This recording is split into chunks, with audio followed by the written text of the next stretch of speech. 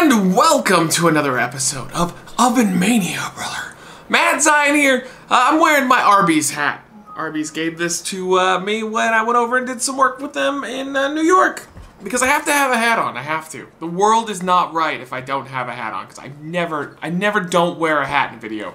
Ever. You can't find any example of that. So we have a brand new awesome intro by somebody I can't remember now. And I tried to go look through all my messages. Just like 1,000 messages on Facebook to find it. But thank you to the person that did make this. Go ahead and contact me on Facebook, and that way I can give you credit on the next episode and plug whatever you need to be plugged. But a very cool throwback wrestling type intro. So we're doing California Pizza Kitchen, and this is their Queso Fundido with Chorizo.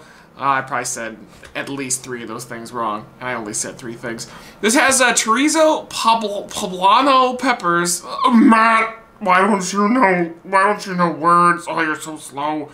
Mozzarella, cheddar cheese, cilantro, and a creamy garlic sauce on a crispy thin crust. I am hungry as hell, so I'm ready to do this. The only thing I might not like is those peppers, but it kind of depends.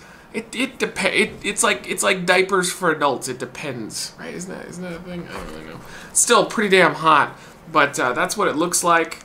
At least all cut up and ready to go. California Pizza Kitchen. Not a huge fan of their pizza, but hey, we're gonna try one of their to-go pizza type things. It's frozen theme. My hat's so cool.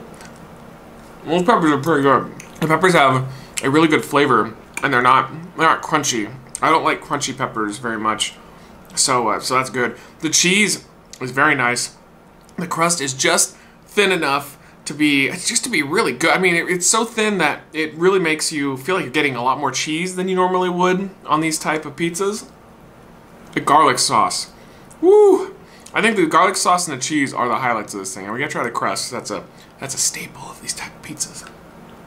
I hit myself in the tooth like an idiot. I don't know how to eat pizza apparently.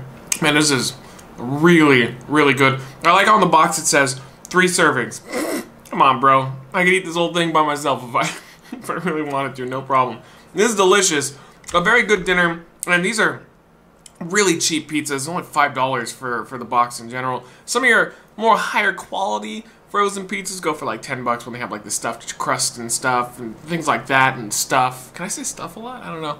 But I like this a lot. I would give this a 4 out of 5. It's good. I think that with maybe a little more meat topping, that would help with a little more flavor. But the garlic and the overall amount of cheese on it is just really good. And I like thin crust pizzas, especially the frozen ones. I think they come out a hell of a lot better than putting the regular pizzas into the oven. So yeah, this is good stuff. California Pizza Kitchen. This is better than your actual restaurants. I really don't like the restaurants.